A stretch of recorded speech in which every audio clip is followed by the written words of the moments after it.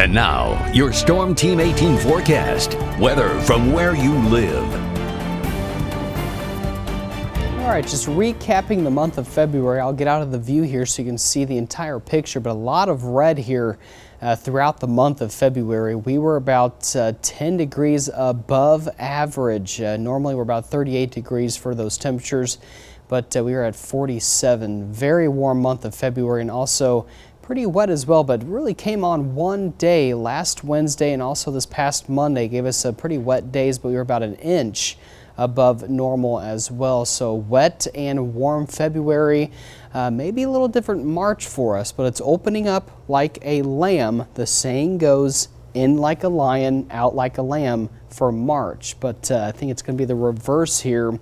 In like a lamb, out like a lion. I think by the middle and end of March could be pretty cold, maybe a few wintry systems here for us. But as for today, enjoy it. 41 right now, a little cool this morning. 35 Winnemac, 34 in Rensselaer, and we are seeing clear skies. We had a little quick moving system that gave way to a few sprinkles in our northern counties overnight, as I had mentioned yesterday in my forecast, but we are clear now and will stay clear for the better half of our Wednesday, March 1st. 56, quickly getting up into the 50s here by lunchtime. 63 by 3, and then we'll have a little weak cold front move through this afternoon.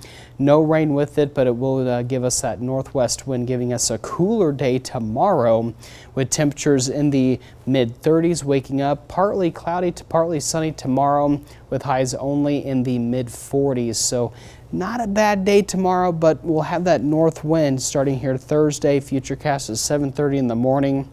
It will be a dry day, but latest model guidance has most of the rain showers coming in very early Friday morning, and it's going to be a very wet day. I think a good band of rain will set up right across our viewing area, but the snow, I believe, will stay farther to the northwest. This model is showing the snow coming in our northern counties, but I think most of the area will see that heavy rain pretty much all day on Friday. Just a washout, very windy on Friday out of the east, and then we'll start to get that cooler air behind and maybe even a few flurries mixing in Friday night into Saturday. Little to no impacts winter-wise, but again, 1.5 to 2 inches likely for the entire WL5 viewing area. So just be aware of that. We already have some flooding going on in the Wabash.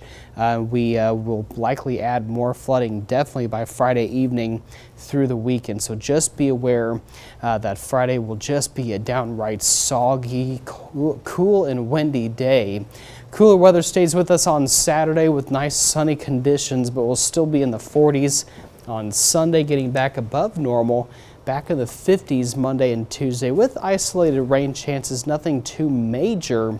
Looking like here ahead for the early forecast next week. I know yesterday a lot of people, I saw them outside walking and enjoying the nice weather, so you'll be able to do this same exact thing today. Yes, today get outside and enjoy it before it turns cooler tomorrow and very wet for Friday. Enjoy the sunshine today.